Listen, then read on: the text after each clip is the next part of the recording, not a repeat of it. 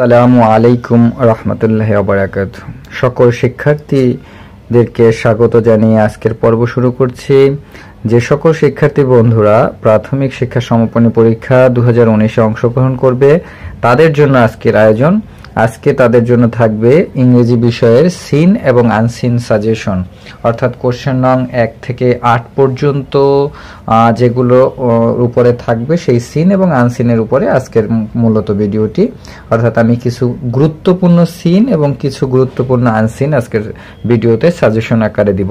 তো আশা করি এই সিনগুলো যদি তোমরা কমপ্লিট করো তাহলে তোমরা রবিবারের যে পরীক্ষা 17 তারিখের যে পরীক্ষা সেই পরীক্ষায় কমন পাবে। আর আনসিনগুলো আসলে কমন পড়ে না, তারপরেও আনসিন আমি কিছু গুরুত্বপূর্ণ আনসিন বাছাই করে দেওয়ার চেষ্টা করেছি, এর মধ্য থেকে হয়তো কমন পড়েও যেতে পারে।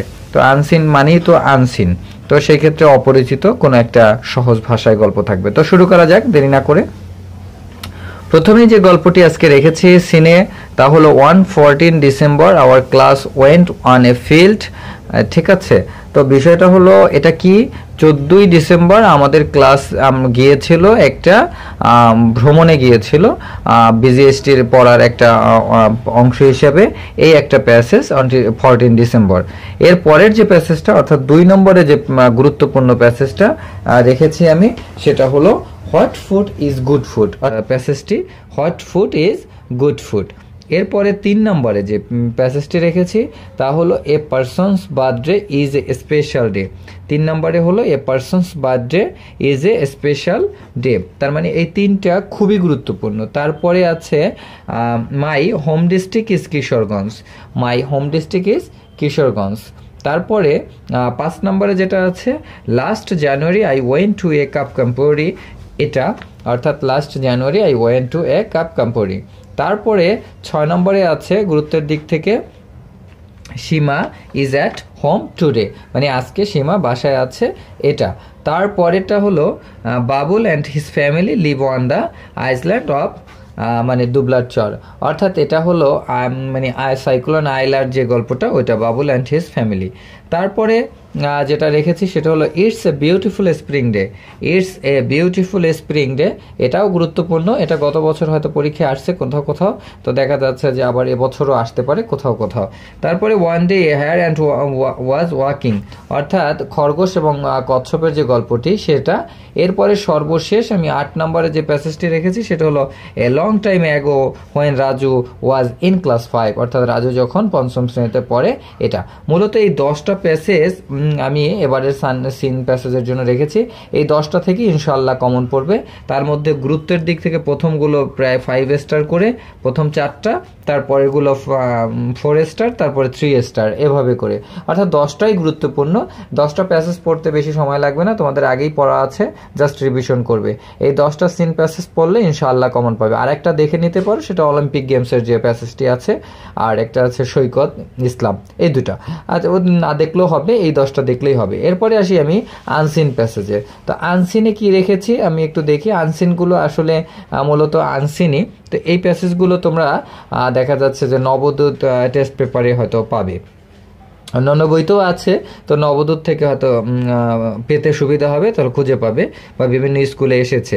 এবারে যে ফাইনাল পরীক্ষা হয়েছে ভালো নাম করা স্কুলগুলোতে সেখানে এসেছে। প্রথমটাই আছে ইট ওয়াজ এ hot summer day a man was passing through a village, অর্থাৎ ক্যাপ সেলার আছে, একটা গল্প আছে ক্যাপ সেলার, অর্থাৎ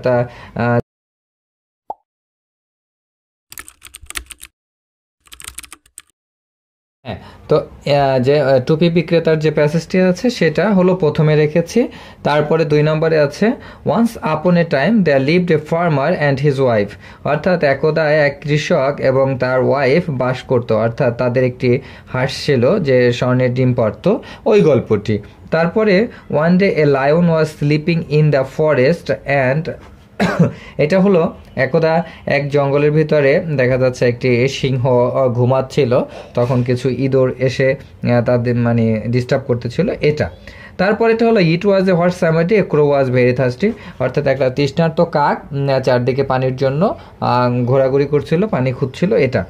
তারপরে once there lived a very clever Fox in a জঙ্গল, অর্থাৎ বনের জঙ্গলে একটা খুবই চালাক শিয়াল ছিল। হঠাৎ একদিন টেপে পড়ে তার পিছনে লেজ হারানো যায়, তারপরে সে ডেকে অন্যদেরকেও বলে যে তোমরা লেজ কেটে ফেলো, এই গল্পটি।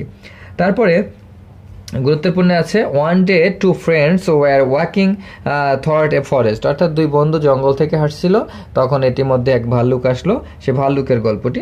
তারপরে the name of our country is Bangladesh, অর্থাৎ বাংলাদেশ নিয়ে একটি আনসিন, যেটা তোমাদের টেস্ট পেপারে আছে, খুবই গুরুত্বপূর্ণ, বাংলাদেশের লোক সংখ্যা কত, আয়তন কত, এটা নিয়ে। তারপরে রেখেছি mister Jamila Akter is a shop assistant, Mrs Jamila Akter is a shop assistant, এটা। তারপরে আমরা শপ অ্যাসিস্ট্যান্টের পরে যেটা দেখব সেটা হলো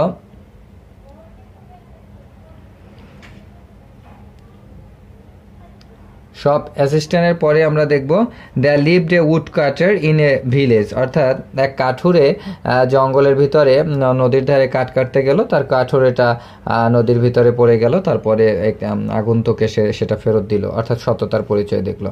তারপরেটা আছে the lived a poor but worthy farmer with the short income, অর্থাৎ একজন কৃষক ছিল, তার পরিবারে কিছু তার 5-6টা সন্তান ছিল এবং তার ওয়াইফ ছিল, তারা বসবাস করতো, তার ইনকাম ছিল খুবই কম, এই ইনকাম দিয়ে তার সংসার চালানো কষ্টকর হতো, এই গল্পটা। এটা বিভিন্ন আইডিয়াল মতিঝিল স্কুল বা অন্যান্য স্কুলও আসছে, তো এটা করতে পারো। এই 10টা আনসিন প্যাসেজ করলে দেখা যাচ্ছে হয়তো বা কমন পড়তে পারে। এছাড়া 2018 সালে যে কোশ্চেন আসছে বিভিন্ন বোর্ডে, যে 18 সালের কোশ্চেনগুলো দেখবে, সবগুলো কোশ্চেনই দেখবে, তাহলে হয়তো কমন পড়বে। এই সিন এবং আনসিন এই পর্যন্তই। এরপরে নেক্সট ভিডিওতে আমি WS কোশ্চেন, শর্ট কোশ্চেন এবং রিয়ারেন্স এগুলো দিব। তো পরবর্তী ভিডিওর জন্য অপেক্ষা করো। আল্লাহ হাফেজ।